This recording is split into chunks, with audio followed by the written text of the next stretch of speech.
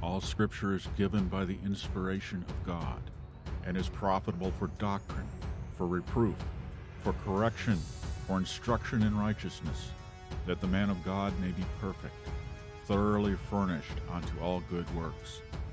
And be not conformed to this world, but be ye transformed by the renewing of your mind, that ye may prove what is the good and acceptable and perfect will of God.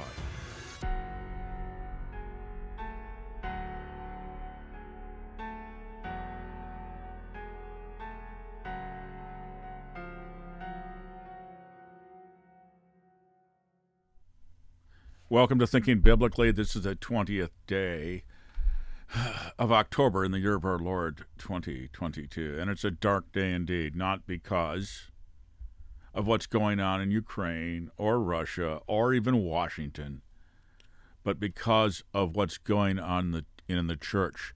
The gospel of Jesus Christ, the flame of that gospel is going out in many churches. The apostasy is here. Ministers of Satan, to public acclaim,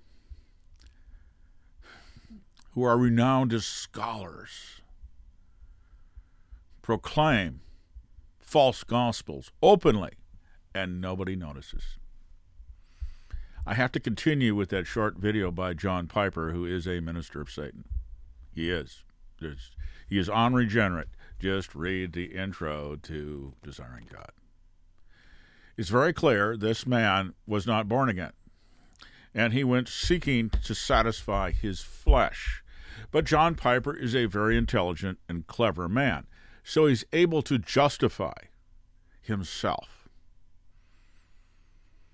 He doesn't need Christ. He can just spin things. And because he is unsaved, he is a tool of Satan.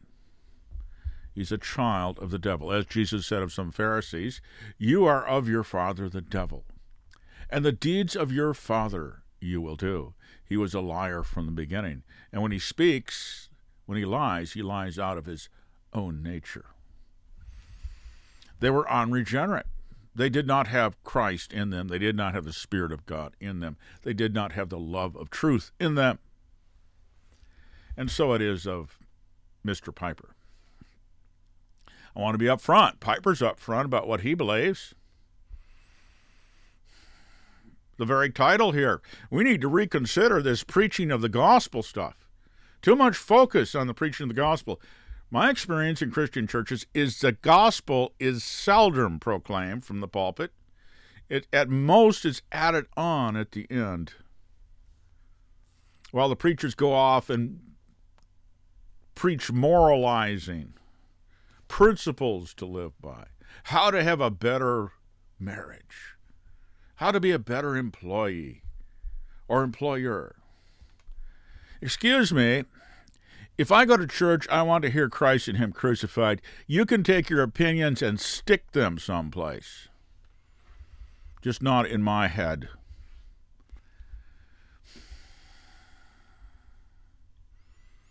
All right, so let's look at the seriousness of this issue. Now, I have to say, as I've seen this and thought about what I've been seeing among the Nazarenes and how their semi-official position is not Christ crucified for our sins, but some screwball replacement for that called the governmental theory. Those who believe that have no salvation because they have no atonement. Their sins are unregenerate. They're unforgiven because they do not believe in what Christ did on the cross. They do not believe that Christ paid for their sins in full. Just like Catholics that are taught that they have to pay at least part of the price of their sins by suffering in this world or the next. That's what purgatory is about. Yeah, they got to pay the temporal punishment. Unless they die without grace and then they go to hell. Otherwise, it's only 10 or 20 or 100,000 years in purgatory. As if, how can your suffering, How can your suffering, the suffering of a guilty sinner, pay for his sin? Can't. How much is enough payment? The wages of sin is death. If you're not atoned for, that means death forever, not cessation of existence, being cut off from a right relationship with God forever. In other words, you abide forever as the enemy of God. As long as God abides, he doesn't get over it because you trampled underfoot the blood of Jesus Christ by rejecting him, his salvation, his cross, his shedding his blood for you. So let's turn over to Galatians. Paul blows a gasket, and so do I. We'll start at verse 6 of Galatians chapter 1. Skip the pleasantries, which are very few in this book. I marvel that you are turning away so soon from him who called you in the grace of Christ to a different gospel, which is not another. There's only one gospel. There is no other gospel. There's only one. That Christ, the Son of God, came, lived a sinless life, and died a vicarious, substitutionary death. And I know I'm repeating. In your place, paying the penalty for your sins. The wages of sin is death, and Christ died for us and rose again from the dead. As proof, he paid for your sin. If you do not believe that, you have not believed on Christ. Which is not another, but there are some who trouble you and want to pervert the gospel of Christ. Yes, that's exactly what we're talking about. Perverting the gospel of Christ, devaluing the gospel of Christ, twisting the gospel of Christ, drawing attention to themselves, making disciples of themselves rather than of Jesus Christ, and engaging in exactly the same twisted gospel that the false teachers at Galatia were pushing, a gospel of faith plus works. Plus works. Let's see, what does Paul say about this other gospel that is not a gospel at all? But even if we or an angel from heaven preach any other gospel to you other than we preach to you, let him be accursed, anathema, delivered up to God for God to destroy. As we have said before, now I say again, if anyone preaches any other gospel to you other than that which you have received, let him be accursed. That's a command, by the way. Regard him as accursed. It's not a suggestion. For do I now persuade men or God? Do I seek to please men? If I still pleased man, I would not be a bondservant of Christ. And he talks about the gospel that he had received and proclaimed to them. And then in Galatians chapter 5, starting at verse 1, after having explained this, how we stand in grace through faith, not of works, not in the law, but by faith in Christ. He goes on to sum up some of it here in chapter 5. Stand fast, therefore, in the liberty. Christians are not under the law of Moses. We are under Christ. Stand fast. We're not under the law, in any kind of law, any kind of written commands. We're not under that. We're under Christ. We are united with Christ. Stand fast, therefore, in the liberty by which Christ has made us free. Free from law. Free from law that has an authority over us that condemn us. For through the law comes the knowledge of sin. Christ paid for all our sins. We are right with God through faith in him, and that alone. Being right with God is what justification is. Being made right, declared right with God. Indeed, I, Paul, say to you that if you become circumcised, that's a commandment that goes all the way back to Abraham, before the law, before Moses, but it's reiterated in Moses. In fact, if you don't keep that commandment, you're cut off from God's people.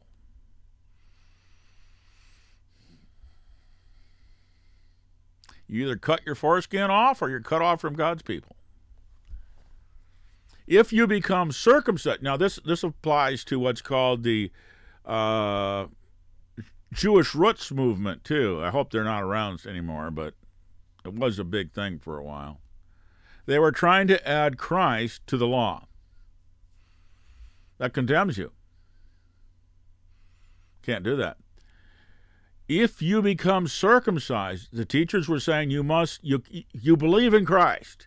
We believe in the substitutionary atonement of Christ, but you must be circumcised also. I'm sure they went back to Abraham. Circumcision was given to Abraham as a sign and a reminder that he was righteous through circumcision? No. As Paul spells out in Romans, no. Through faith in God. Abraham believed God, and it was accounted to him, reckoned to him, imputed to him for righteousness, into righteousness. God looking ahead to Christ and his perfect sacrifice. It was a reminder that you're just with God through faith, not works. Because Abraham was reckoned righteous through faith, not works. But then they turn it around into a work. Is there something in human beings? Pride, arrogance, flesh, self-centeredness, lots of things in human beings. But God's not in human beings, and unregenerate human beings. Do not become entangled again with a yoke of bondage. The law, the commandments, were referred to as the yoke of the law.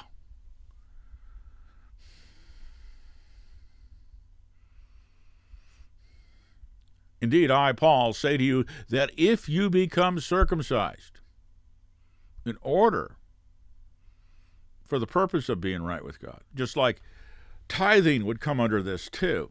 If you tithe, thinking that you will be more right with God if you tithe, if God will bless you because you tithe, bless you more because you tithe, or he'll curse you because you don't, then you have put yourself under the yoke of the law, and this is true of you also. Christ will profit you nothing. Christ will profit you nothing. You cannot add any works to the work of Christ, because you're saying what he did on the cross is not sufficient. Not sufficient to make me right with God. I have to add something. His work falls short, but my work, well, I can make up the difference. I can top it off. Christ actually didn't accomplish it. He fell short. Maybe if I add some of my own righteousness to Christ's, then God will receive me. See what you're saying? When you say, I must do this or must do that to be acceptable to God, to be blessed by God, I must tithe. Because, can I say this based on what Paul says here, anathema? The God-damned preacher said it. Because that's what it is. To be anathema is to be damned by God. So if your preacher is preaching, you must do this, and you must do that, and you must do that to be acceptable to God. Piper, in this video that we began looking at, the previous video I'm posting, says there's a whole array of conditions you must meet to be acceptable by God to come into heaven.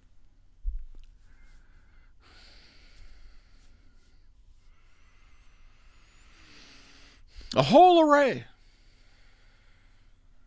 of works you must do.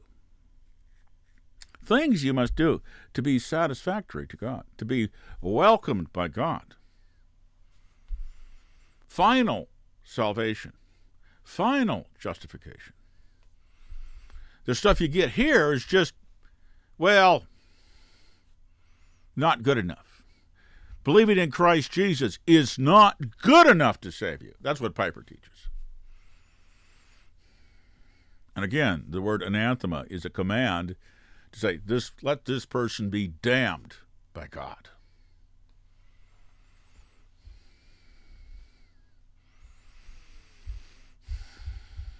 Accursed. Because a person accursed by God is damned, condemned. I testify again to every man who becomes circumcised, that one commandment, that he is a debtor to keep the whole law. You don't get to pick and choose. You got to keep it all the time. See, by the works of the law shall no flesh be justified, for through the law comes the knowledge of sin, and the wages of sin is death. Cut off from God. Cut off from a right relationship with God. Christ will profit you nothing. It's either Christ or works. And no one was right with God through works. No flesh shall be justified through the works of the law. You have become estranged, separated from Christ by trusting in a work in circumcision in addition to Christ. They weren't rejecting Christ. They were just rejecting the sufficiency of Christ's substitutionary death. Just like Nazarenes, they don't believe that Christ paid the entire penalty for their sins. And they substitute a gospel of entire sanctification. Wesley did not make his ministry on that doctrine. That is an errant doctrine of Wesley. But it wasn't the foundation of his ministry. They made his errant doctrine the foundation and their reason to be Nazarenes. That is their gospel. Just like speaking in other tongues is the gospel of the Pentecostal movement. It's not the gospel of Jesus Christ. It's a second work of grace, and you don't have the fullness without that. Something else you must do. Or you're not. See, you're not fully Christian. You're just not up to the level of those who can speak in tongues or prophesy. It's arrogance and pride. They're the elite Christians that don't need the Bible. They don't need God's Word. They don't need Christ and Him crucified, because they certainly don't talk about Him. Hardly ever. They want, the Spirit told me this, and the Spirit told me that.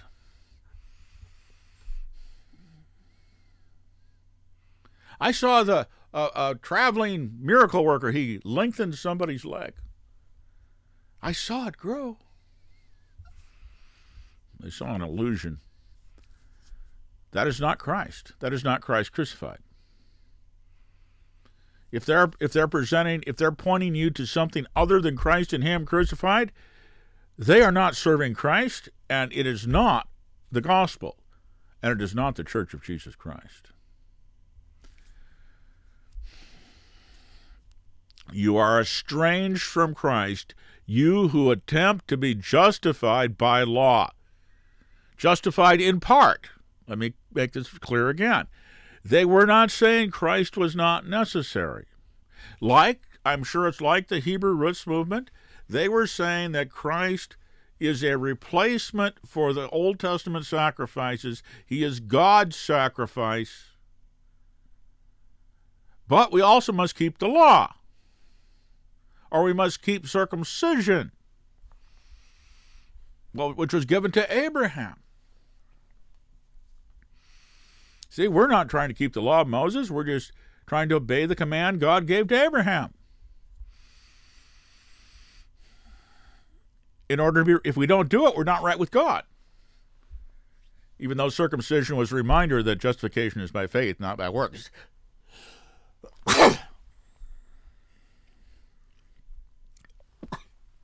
Excuse me. You who attempt to be justified by law, you have fallen from grace. You're no longer in Christ. You've been estranged. You're cut off. What happens to people in that condition? Once saved, always saved? No way. No, you're not saved. You're outside of Christ. You have to be in Christ to be saved. You have to have faith in Christ. You have to belong to Christ. But if you're saying, well, yeah, I believe in Christ, but I need to add something. I'm being taught that I must add this one work of obedience to really be right with God. Otherwise, I'm not right with God. You see how clever Satan is? He doesn't say you have to keep all 613 commandments. You just have to keep this one that was given to Abraham.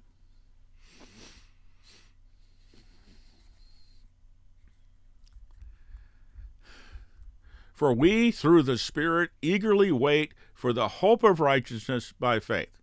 This is talking about final sanctification, which is at the return of Christ. That is when we are entirely sanctified, when we are conformed to his image, and we are inherently righteous. Even though not because we're in God's image, in the image of Christ, and connected. We're not separately righteous even then. And the cross does not cease to have its effect. The only reason we can be fully conformed to the image of Christ is because of what Jesus Christ did on the cross.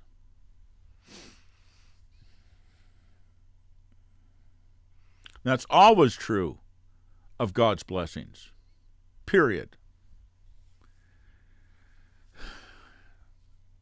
For in Jesus Christ neither circumcision nor uncircumcision avails anything but faith working through love.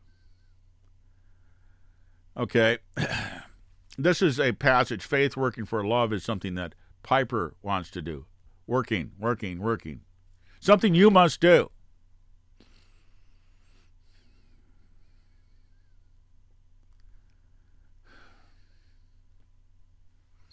The love of God has been poured out in us. The love we have for God, the true love, is a fruit of the Spirit, not a work of man. Faithfulness is a fruit of the Spirit. Long-suffering is a fruit of the Spirit. All these things are fruit of the Spirit. They are results of what Christ did on the cross. God is our Savior. Salvation is of the Lord, 100%. You ran well. Who hindered you from obeying the truth? This persuasion does not come from him who calls you. A little leaven leavens the whole lump. He's calling them to repent. All right. Let's return to Piper's video, where he says we ought not to use the Bible to preach Christ and him crucified. Always centering the Scripture around Jesus Christ and the cross. So you're preaching, say, Abraham offering his son Isaac up as a burnt offering to God. So you don't want to bring Christ and Christ crucified into that, even though that's what that's all about. God was not asking anything of Abraham that God himself was not willing to do, to sacrifice his only begotten son. Or didn't you see that? Perhaps not, because I've heard more than one preacher go through that text and not even mention Christ and the cross. That is utter blindness. That is the blindness of John Piper and what he's advocating. So let us take a look at his nonsense again, continuing on at 2 minutes and 30 seconds.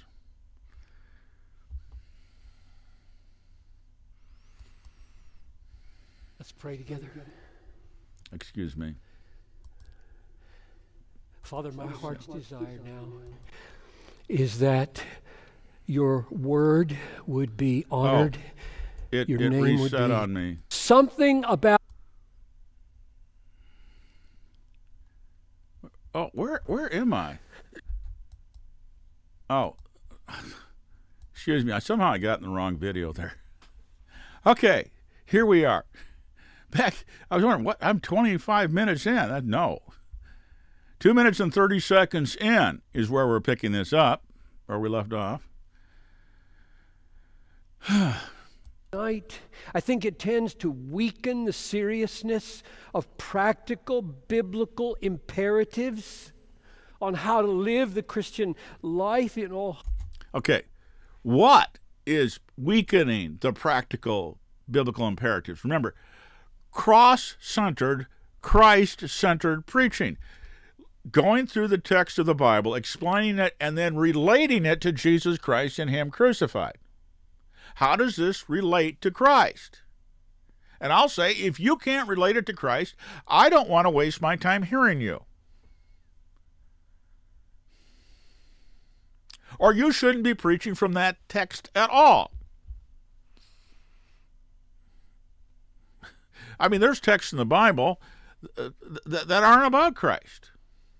In the New Testament, James, there is no gospel in James. It's not about the gospel. It's about practical Christian living. Not the gospel. And it only makes sense in the context of the rest of the New Testament. If you separate that from the gospel, you have nothing. You can't live the Christian life without Christ and Him crucified. But the point is, and if you are believing in Christ, you don't have, it is God who is at work in you both to will and to do His good pleasure. You don't need instruction in those things, really,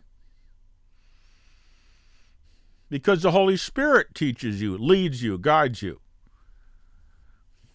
The Father has poured out love in you. These are not things you generate. It's fruit of the Spirit. And the Spirit can only dwell in you because of the cross of Christ. The thrice holy God can only live in you because the temple has been cleansed by the blood of Jesus Christ. Otherwise, you would be unacceptable. You would be a pigsty. And your sin would cause God's wrath to incinerate you. No. The only reason you can sin and survive is because of the blood of Jesus Christ. It's not a one-time thing. It was a one-time thing in 30 or 33 AD. Christ died once for all. Not to be repeated. Never. That's why communion, we don't repeat. We don't re-offer Christ. He was offered once for all, then sat down at the right hand of the Father, having fulfilled His work, having made atonement fully. But for some people, that wasn't enough. Holiness and purity and love by inserting the substitutionary atonement at critical moments when the emphasis should be falling on the urgency of obedience, because that's the urgency of the text. Okay, so we must not let Christ and Him crucified keep us from trying to keep the commandments. We must not let the cross take the place of our obedience. This was spoken in 2022 Was it August? Let me take a look here.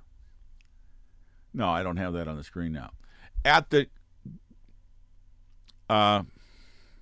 Gospel Coalition. 2020, excuse me, not 2022. 2020. Was it June? Might have been June. Anyway, there's a link right down below here. I don't want to click it now because I'll probably let me see here. Open a new tab. I think I can get away with that. Here's the message in full. And June 28th, 2020, exposition or imposition, how gospel-centered preaching can go wrong, together for the gospel. And it's based on 2 Timothy 3:16 through 4:2. Really? Now I'm confused. Really? Let's see how badly Piper mangled that. Isn't that where... Oh my. I know what he did. All Scripture is inspired by God and is profitable. What did he leave out? What did Piper leave out? 3:16 to 4:2. Preach the word, be ready in season and out of season. Why did the deceiver, why did Satan, because that's who Piper is following, he's a child of Satan doing the deeds of his father, like the Pharisees. What was left out? I mean, this is so clever that this really has the hiss of the serpent on it. This is how you deceive Christians. Christians are as dumb as sheep. Sheep aren't very smart. They're not that smart. Okay, so what in context? Oh, yes. Okay, let's go up to, now this is written to, of course, Timothy, who is a Christian and well aware of Paul's teaching and Paul's emphasis on salvation by grace alone, through faith alone, in Christ alone. Yes, and all who desire to live godly in Christ Jesus will suffer persecution. How do you live godly in Christ Jesus? Through faith in Jesus Christ. That's how do you walk in the Spirit? Through faith in Jesus Christ. How do you walk in obedience? Through faith in Jesus Christ. Not of works. You don't go and say, oh, here's God's commandment, I must do that. No. You look to God to do his work in you. But evil men and impostors, that's who we're talking about here with John Piper, will grow worse and worse, deceiving and being deceived. Exactly who we're talking about, Piper. Deceived and being deceived. Deceiving and being deceived. But you must know, you must continue in the things which you have learned and been assured of. What? Salvation by grace through faith in Christ and Christ crucified. Knowing from whom you have learned them. And from childhood you have known the Holy Scriptures, which are able to make you wise for salvation, into salvation. It's like the law. The law has a purpose. What? To convict you of your sin, to show you your need for Christ. No one is righteous through the law. No one pleases God through the law. The law says you don't. You're not acceptable. You need a Savior. You need a sacrifice, a perfect sacrifice. Unless you don't understand the law, like the Pharisees, which are able to make you wise, the word there is ice, I believe, into salvation through faith, which is in Christ Jesus. Yeah, so the law points you to Christ. The law talks about the coming one. The prophets speak about the new covenant. You have to handle the Bible correctly according to the purpose of God, not to impress people with your exegesis of the holiness code in the law. About why you can't eat seafood, but you can't have a tattoo. I don't know. People manipulate the law a lot to justify their own sin. It's like a tattoo. Did God tell you to do that? Or are you just doing what your flesh wants to please others? Did you get that to please God? I don't think so. Like even the law tells us what's right and what's wrong. There's a reason why, and then some people twist that to satisfy their own desires. Yikes.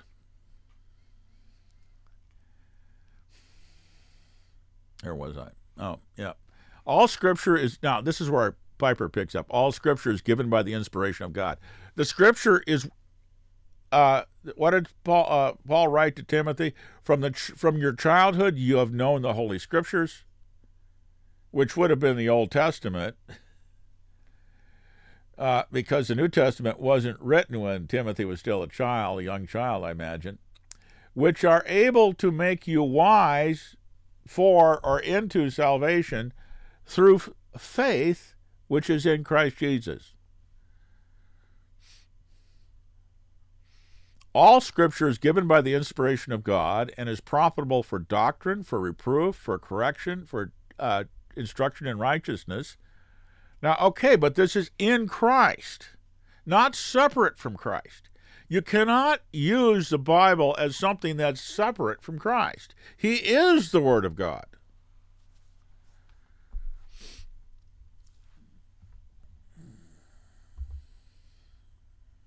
I need a production, what do you call it, director or something, a button pusher.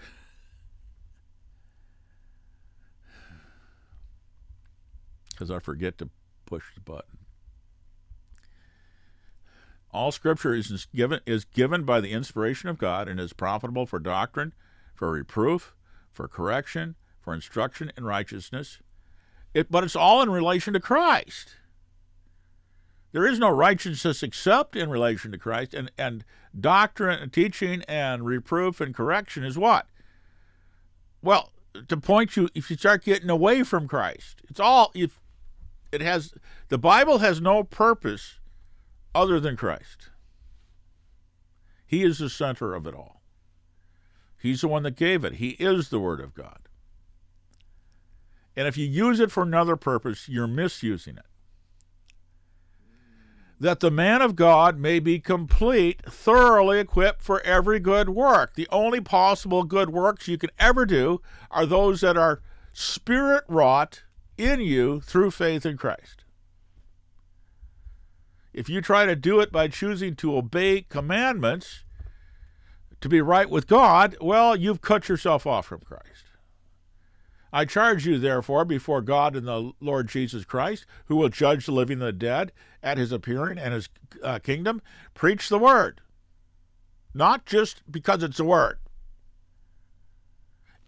Exegeting the Scriptures is not preaching Christ. That is not God's purpose, just to show people how well you understand the Bible. But if you don't understand that it all points to Christ, you don't understand the Bible at all. If you're out there to show off your education and your language skills and your knowledge, well, you have your reward in this life, not the next. You're just using the Bible to say, well, just like Piper, for your own pleasure, your own happiness, your own to satisfy your own desires. Showing off. For the time will come when they will not endure sound doctrine. They have no time for that old message of Christ and Him crucified. But what will they do? But according to their own desires, and because they have itching ears, they will heap up for themselves teachers, and will turn their ears away from the truth and be turned aside to fables. That is exactly what Piper is doing. He is turning people away from the gospel to Piper's own corrupt doctrine of hedonism. Piper is nothing but a servant of Satan. And let's go back and see some more of that. The urgency of the text. In other words, take the section you're preaching on out of the context of all Scripture, out of the story of redemption, out of the story of Christ and Him crucified. Just focus on that and give that to them. The law kills. Commandments kill. They cannot give life. Yeah, it's urgent. Obey it or die. That's what the law says. Obey the law or die. That's good news.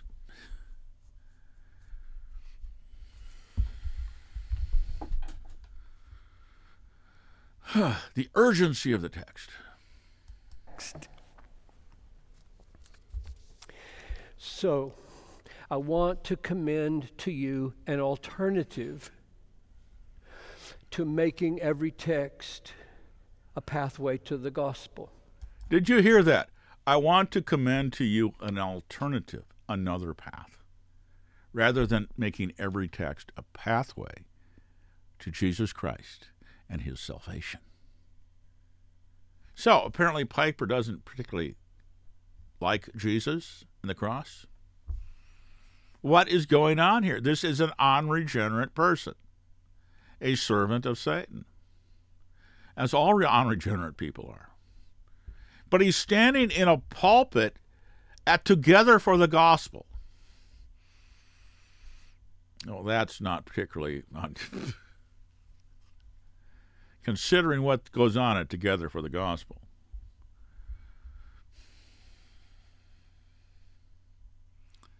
So, how obvious does he have to be?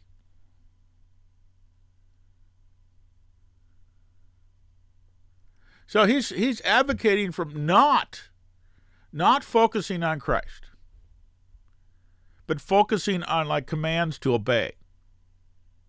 Do this, do that, do that. Like the books of Moses and the prophets and the two great commandments. Do this or else. Do this or die. That's what the law says. Do it or die. Do it or be damned. Is that good news? Does that give life? No. It's not understanding what those are about anyway. They are to drive you. They're a schoolmaster with a rod to drive you to Christ. You ought to maybe read Pilgrim's Progress. John Bunyan made some of this stuff quite clear in there.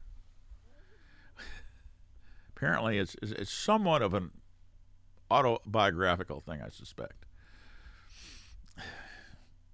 in the form of a dream. What happens? There's a particular memorable encounter when he tries to satisfy, to climb up to the cross by the works of the law. And what happens? He can't do it. And there's flashing of thunder and lightning, and he's threatened with destruction. Why? Because he's trying to keep the law instead of turning in faith to Christ. Making the mistake of following John Piper and those kind of people. Now, listen, this is at a meeting of Together for the Gospel, and Piper's, what is he doing? He wants them to de-emphasize the gospel.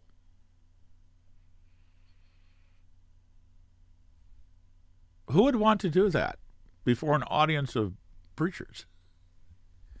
To get the preachers to de-emphasize the gospel. Stop trying to make everything about Christ and Him crucified. Just let the Bible be about something else.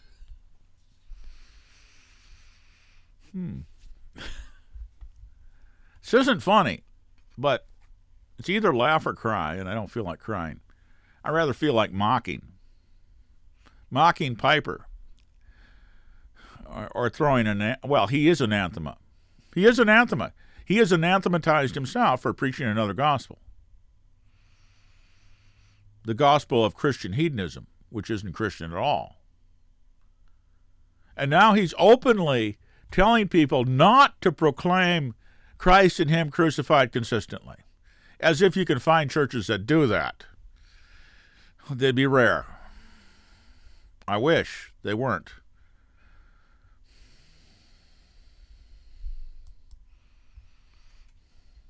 Having the driving question in your sermon preparation be, how can I preach the gospel from this text? I want to wave a yellow flag. Yeah, I'm sure that's pointing to the penalty flags in football. Isn't that yellow? Throw a flag. Penalty. So he's throwing a penalty flag on those who would consistently want to preach Jesus Christ and Him crucified, start with the text of Scripture and relate it to Christ and His cross. No. I want to throw a penalty at you. Penalize you for that. Foul. 10-yard penalty.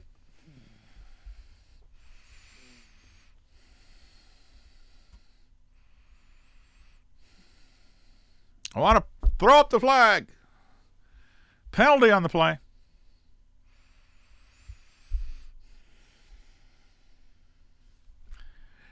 Penalty, 10 yards for preaching a Christ-centered message, a gospel-centered message, a cross-centered message from, say, Moses, pointing out that the law cannot save you, it only damns you. It's Christ. The law points you to Christ. No, you can't do that. No, you must simply communicate the commandments and deceive people that somehow by doing this they can save themselves. By not putting it in the overall context of Scripture. No, that's not proper. I'm going to throw a penalty flag at you. Well, guess what? Anathema. John Piper, anathema be. In front of the saying that is so often attributed to Spurgeon, take your text and make a beeline to the cross. Nobody knows. Would that preachers do that. I'd be much happier.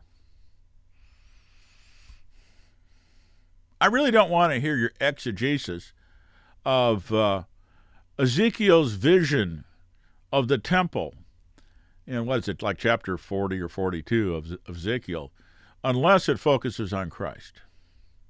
I really am not interested unless it's Christ. I guess I'm just too in love with Christ and what He did for me to tolerate nonsense.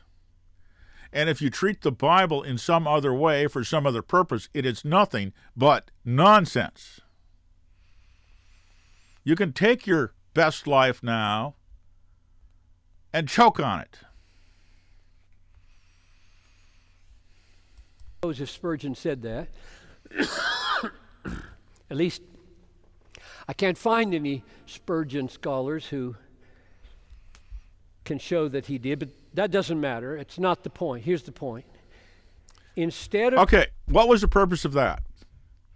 It was because Spurgeon is a renowned preacher of Christ and Him crucified, of the gospel, a Calvinist that made sure Calvinism stayed in the background rather than the foreground, keeping Christ in the foreground. So, Piper quotes a quote that's attributed to Spurgeon. And then he discredits the quote. In other words, he has to discredit the message, take your text and make a beeline to the cross. Because Spurgeon is a renowned Baptist Calvinistic preacher, because that's about the only kind there was, other than Free Will Baptists, which were a minority and weird. In England, these are English Baptists. So because Spurgeon focused on the cross and Christ crucified, And I'm going to take this quote that's attributed to him, and then I'm going to try to discredit the quote. So to separate the idea of cross-centered preaching from the authority of Spurgeon, from Spurgeon, who is a renowned, Piper is nothing. Spurgeon has still, the English newspapers would print Spurgeon's sermons in their newspaper, and Spurgeon didn't have to pay them to do that. He was that popular. His messages were that popular, unlike Piper's.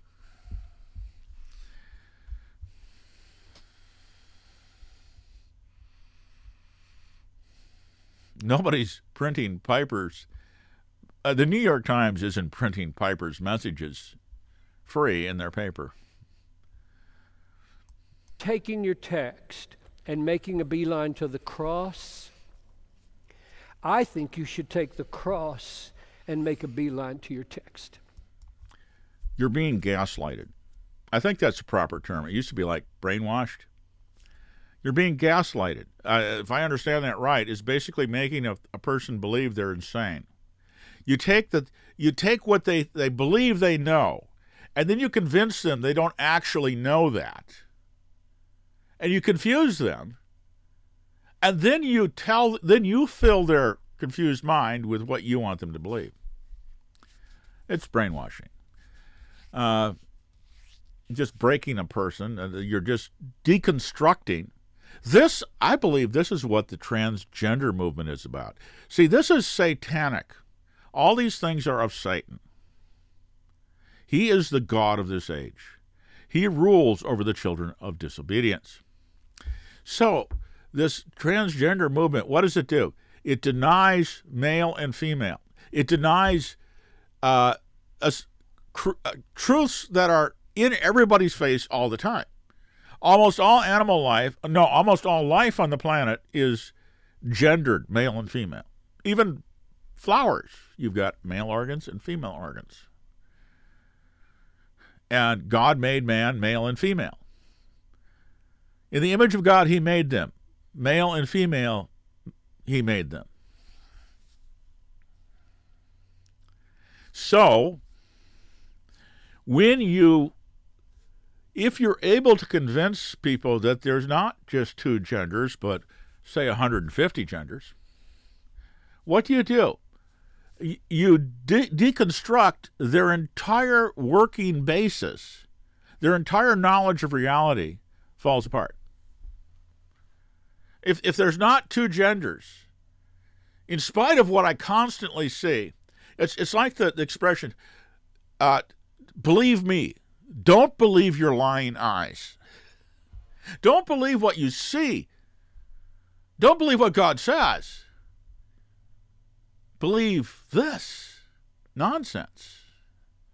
You're being gaslighted. The purpose, it is not that there are 150 genders. There's only people that make up 150 genders. They invent them. They don't believe in reality. They've been gaslighted. They've been brainwashed so that their mind is not anchored in reality anymore. And once you do that, especially if you're Satan, you can put anything you want. They become a blank slate, tabula rasa, that you can write whatever you want on. That's the purpose of brainwashing, is you break people and then you recreate them. That's the purpose of basic training in the military.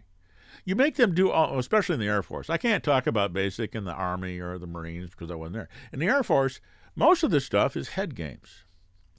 Very little real training. I mean, running a mile and a half in like 13 minutes is not a real thing. The obstacle course was more like a joke. Really a joke. Most boys get much dirtier playing in their backyard than you would on that obstacle course. Anyway, but they would make you do stupid things like fold your underwear a certain way, make your bed a certain way. All these stupid little mind games in order to make you conform to what they wanted you to do, so you wouldn't question it. Teach you to accept what you were told without question. Now, that might be useful in the military, but assuming you don't have idiots for commanders. Now, they did have a solution for that in Vietnam. It was called fragging. Bad lieutenant. They had a short tour of duty. Their own troops. A frag is short for a fragmentation grenade. So fragging the lieutenant is rolling a fragmentation grenade into his tent. That happened more than once. Got somebody that's getting their soldiers killed because he's stupid. Well, it's a matter of survival. Not justifying it, but it happens. I mean, okay. I guess that was a rabbit trail. Unless you want to frag. No, I'm not even going to make the suggestion. An anthem is sufficient. Also, Piper is, he's on short time anyway. So, Piper, what's going to happen? Since he denies that you're saved, that you can enter heaven by grace alone, through faith alone, in Christ alone. His two-stage gospel. See, justification only gets you to a level where you can do meritorious works, works of obedience. And then final justification, final salvation is based on your good works, on your works of obedience, rather than on faith in Christ. Is that another gospel or not? I'll let you that know the Scripture answer that. I know the answer to that. That's exactly what Paul was calling another gospel. Only Piper is probably more blatant than those that were misleading the Galatians, who earned an anathema. They have cut themselves off from Christ. In fact, anathema means, may God destroy you.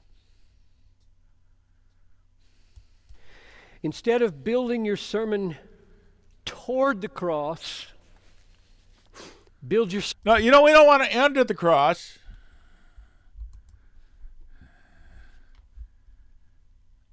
Sermon on the cross. Now, doesn't that sound nice? Build it on the cross. What does that mean? When you say you're not supposed to point to Christ and Him crucified, but you're supposed to build it on the cross. That is gaslighting. Instead of preaching biblical imperatives as pointers to Christ's perfection and imputed righteousness. Let me translate. Instead of pointing out that the law, the commandments, the purpose of them is to convict you of your sin and point you to the necessity of Christ, because the commandments tell you that the wages of sin, the wages of disobedience, is death. That the commandments cannot give you life, but they can point you to Him who can. Shows your necessity of a Savior, of the cross of Christ. So rather than that, don't let the commandments point you to Christ's perfection and imputed righteousness. Oh no, not that. I think we should preach imputed righteousness as the power to obey biblical imperatives.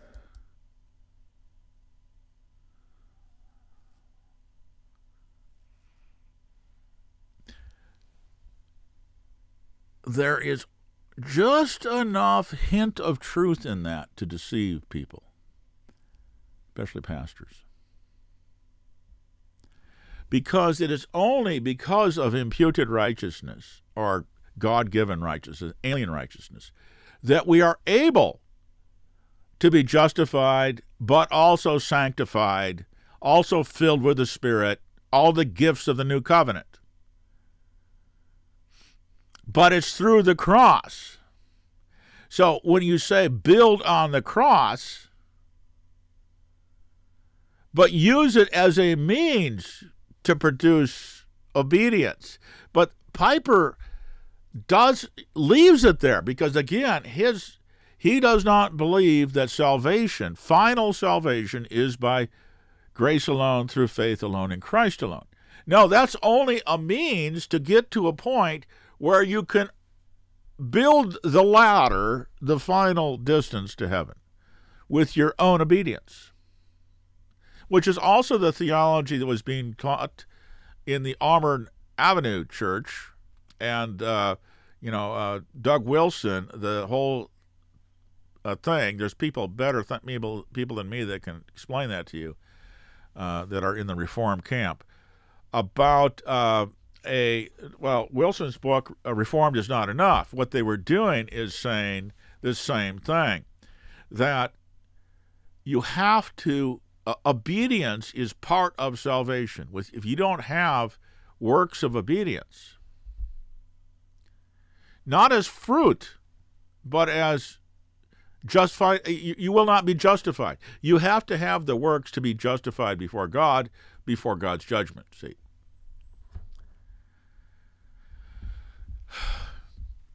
Not works that show you have faith, but works that are your works. Not fruit, but works. Things that you do out of your own will in order to be justified. See, that's the danger. Piper insists you must do these things to be justified, rather than, if you're in Christ, these things will naturally spring forth out of your life and have nothing to do with your justification, nothing to do with your entrance into heaven. They just display God's works in you, display that you have real faith. They're the fruit of the tree, not the root of the tree. Faith in Christ and Christ himself is where this springs forth from. The new covenant. It's God's work. It is God who is at work in you, both to will and to do his good pleasure. Not your work. You don't have to worry about that. That's God's business. He takes care of that. You don't have to get a day's agenda from God in the morning. God knows what he's going to do. You just have to, Father, may your will be done in me as it is in heaven. Work your will in me because of what Christ has done for me. Trust in him to do his work in you. You don't need to go figure out what it is and exert. You don't have to break a sweat. Christ did the work. It should come naturally out of you, not something you have to labor at. People that want to turn, Wesley, his holiness clubs, his classes, all these exerting yourself to be more holy. It's all the work of the flesh. It's not the work of the Spirit, it's the work of the flesh. Walk in the Spirit, writes Paul in Galatians, and you will not fulfill the desires of the flesh. Walking in the Spirit is by faith in Jesus Christ, trusting God to do God's work.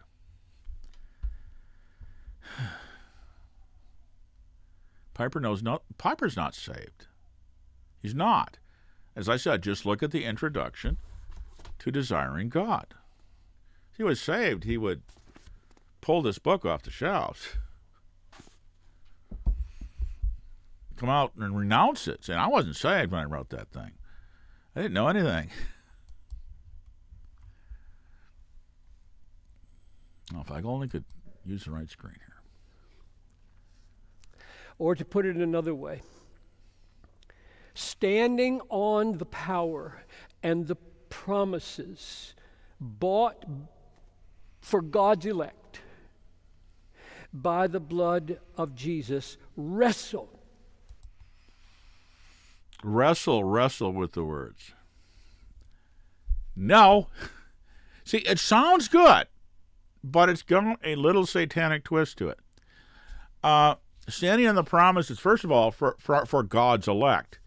No, for the believing ones. Piper doesn't like the word believing. Faith alone. Who are the elect? Those who believe in Christ. Those who trust Christ. That's the elect. You will never find the word elect used, at least the English word elect. I didn't go through all of them, in the New Testament in regard to people that are non-believers, that haven't believed yet. No, the elect are those who believe. At least if you define it based on how it's used in the New Testament. Yeah. Calvinists have a different definition that goes back much farther to pre-creation and eternal decree of both salvation and damnation. Wrestle with the... But Piper is not a Calvinist. He's certainly not consistent with Calvinist doctrine either. So he's just a servant of Satan. That's what he's doing right here. And spinning the words. So wrestle with the words. And phrases and sentences and flow of thought in the text. Wrestle with them until you show it to your people and show them, Excuse and me, I then think I offer it paused the to video. them. Offer it to them as a blood-bought gift, urging them with all your might to see it and understand it and embrace it and be glad in it and obey it. And die without Christ. To separate God's Word from the Word of God, who is Christ himself. And what his purpose was, is to destroy the Scriptures. It is the ultimate corruption of Scripture. To use the Bible for other purposes than preaching Christ and him crucified. And multitudes of pastors do this constantly. 5 steps to a happier marriage. 10 steps to a better career. Whatever. How to be fulfilled.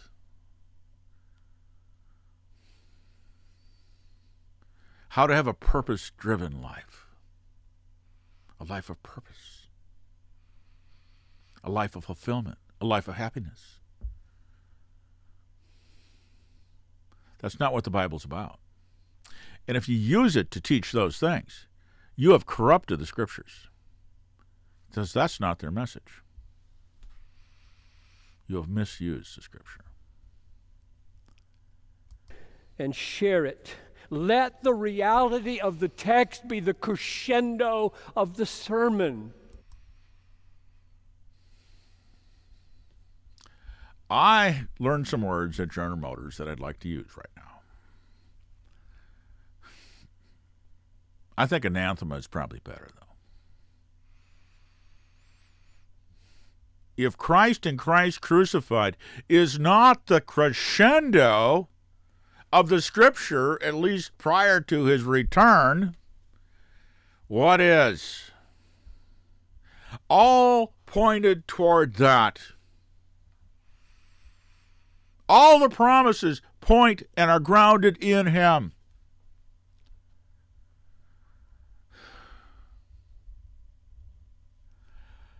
And to end with something other than Christ and him crucified is a sin against Christ and his people. You are leaving them empty with twisted Scripture for lunch or Sunday dinner, mangled Scriptures, cold slaw, chopped Scripture, purposeless.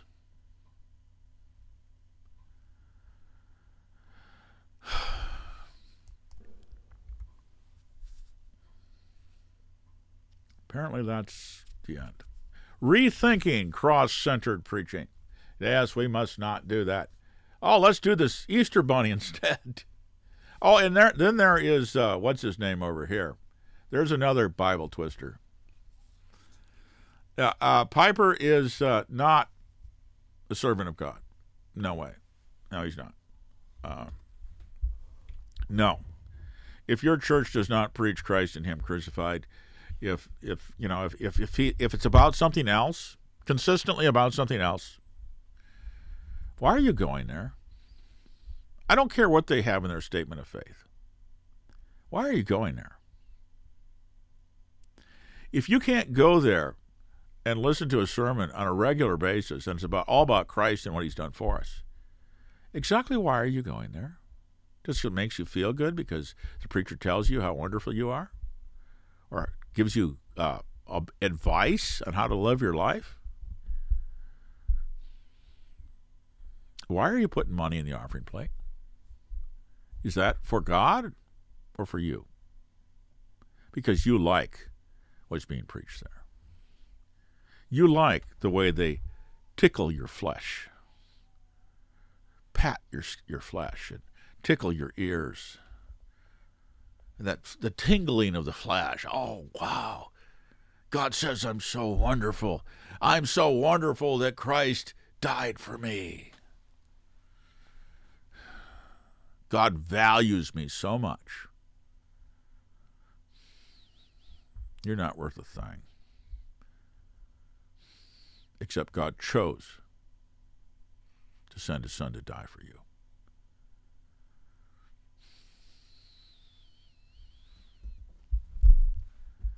People are not precious. As John the Baptist said to the Jews that were trusting in their ancestry, God is able from these stones to raise up children to Abraham. If you like people telling you what you want to hear, well, you have your reward. For those who would rather hear about Jesus Christ and what He's done for us, I can't tell you where to go other than to the Scriptures and look at what they say about Christ and Him crucified.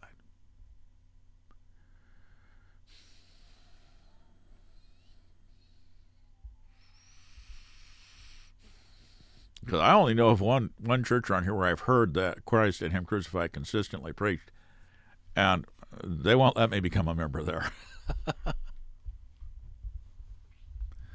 Because I won't swallow the Book of Concord. Anyway, that's probably unique to that particular minister, too. Yeah, he's very good at whatever he's preaching.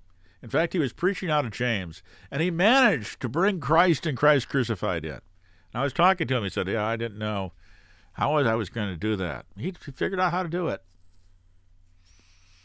Yeah, he always has to get Christ and Christ crucified in there. Thumbs up. Even if I can't become a member at that church because of the rules of the denomination. Lutheran Church, Missouri Synod. And some of the stuff is pretty, some of the stuff is sort of weird, but still, I'm talking about the preaching, the ministry of the Word. Yeah, Christ and Christ crucified. So, at least the ones I heard. Anyway, this is the darkness that's in the world today. We should be perhaps less concerned about the garbage in Washington, D.C., and more concerned about the garbage that is served to us in what claims to be the Church of Jesus Christ. Even if you're part of a church that is not a congregational church, you always have the decision about what you put in the offering or what you don't put in the offering. Vote with your pocketbook. If you don't like what they're preaching, give them something worthless. Like a note that says, your preaching sucks because it's not Christ and Him crucified. And this is what you're going to get in the offering plate until you change. Something like that. Or a slug the fake the pieces of metal that sometimes are thrown into vending machines instead of real money. Something that shows your esteem for his message quietly. Or you could just tell him what you think. Because don't encourage him in what he's doing. That would be a sin against God. Don't support people that preach lies. Don't. If you're going to buy their books, buy them used on Amazon so they don't get royalty. But I wouldn't buy their books for the purpose of listening to the person and believing what he's telling you. Because he's not speaking for God. He's speaking for the enemy of God, like John Piper is. Well, that's enough of that a little less than 6-minute video. It only took almost 2 hours. And I could do more on it because this is in-your-face apostasy. We live in the last days, brothers and sisters. The darkness. The enemy is not outside the gates trying to get in. They own the gates. They are inside what calls itself the church. They are standing in the pulpits. They are the big names in evangelicalism today. And they can preach a false gospel and nobody notices. That's how bad the situation is. Nobody even notices, but rather they're applauded and made into heroes. Well, even if I'm the only one that condemns Piper, so be it. Because he is anathema. And he continues to be, because this was only 2 years ago at the Gospel Coalition. Well, come quickly, Lord Jesus, because the lights are really going out in this world.